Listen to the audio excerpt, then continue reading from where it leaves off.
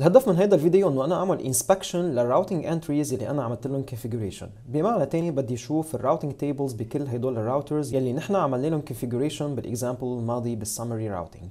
اللي حيصير عندي هون حروح انا اول شيء على R1 and I need to go to the CLI tab and I need to start my inspection. حقول له enable بالprivilege mode حاكتب الكماند يلي هي show IP ومن بعدها كلمة route. من بعد ما حطيت show IP route بعمل enter بيطلع عندي الانفورميشن الموجودين عندي هون. اذا بنزل هلا على التيبل اللي موجود انا عندي هون عم بيخبرني، عم بيقول لي في عندك ال 172.16.0.0/16 is variably subnetted to two subnets. يعني بمعنى تاني انت عم تستعمل هيدي النتورك الكلاس تبعها هو 16.0.0/16 يعني هي كلاس بي معمل لها سبنتنج، انا استعملتها بشكل انها هي /30 يعني عمل لها سبنتنج. طبيعي انا استعملتها وعندي النتورك اللي هي directly connected networks 172.16.0.0/30 is directly connected على serial 0/0/0. برجع على التوبولوجي حلاحظ انه انا عم بوقف على R1. هيدا هو السيريال انترفيس اللي انا عم بحكي عنه and this is the network which is totally true. It is a directly connected network. Moreover أنا كمان في عندي another directly connected network اللي هي 192.168.60.128/27 كمان هي عبارة عن directly connected network. فإذا بتطلع حلاحظ إنه عندي هيدي النتورك كمان directly connected network على الجيجا إيثرنت ومبين عندي إنها هي على الجيجا إيثرنت. وقت ما بيحط لي حرف ال شو معناته؟ معناته أنا هون في عندي local يعني على الراوتر بحد ذاته، والدليل إنه ال 172.16.0.1 is the IP of the interface serial 0/0/0. So this is a local route يعني موجودة على نفس الراوتر. يلي بيهمني من هيدا الراوتنج تيبل أنا ال S star. شو معناتها S star؟ S يعني it is configured statically on this router. star معناتها it is a default route لأنه أنا I'm considering the whole networks اللي أنا ما ذكرتهم بالتيبل هون.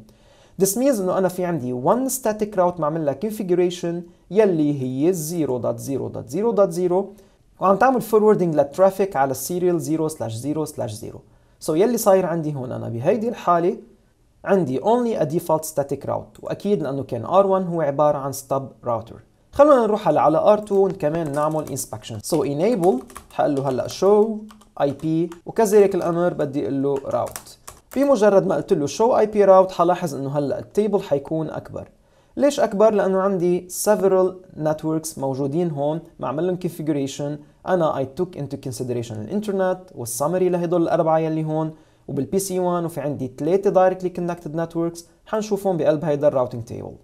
إذا بتطلع أول directly connected network هي 10.0.0.0/8 يلي هي طبعا الإنترنت. أنا هون عندي سيرفر يلي موجود هون أنا أعطيه هيدي الآي بي أدرس يلي هي 10.0.0.1 يعني .0/8 هي النتورك. حقول له باك.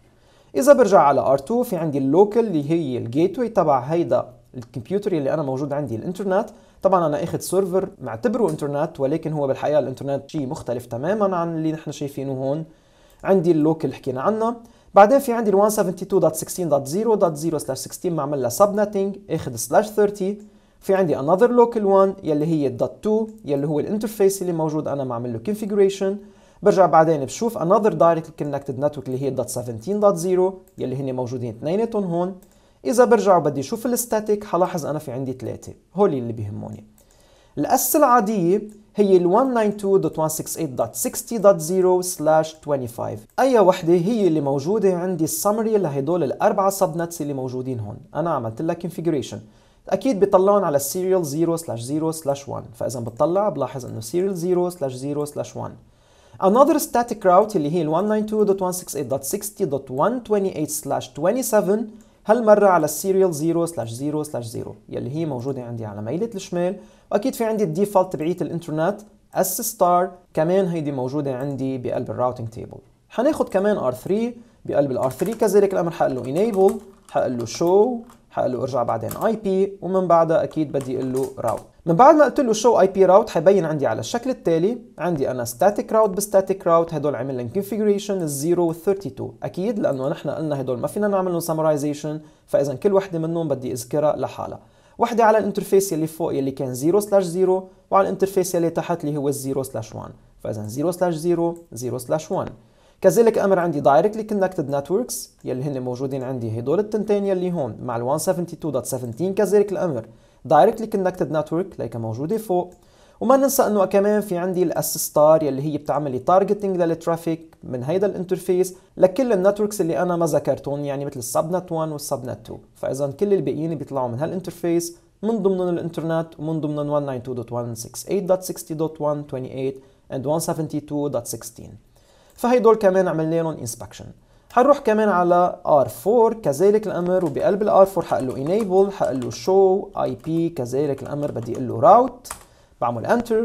حلاحظ عندي only S star انا عامل لها configuration because this is a stub router. كذلك الامر اذا بروح على R5 بروح على CLI، ومن قلب CLI اكيد انا I need to go to the enable mode، من بعدها بقول له show، بعدين IP، بعدين route.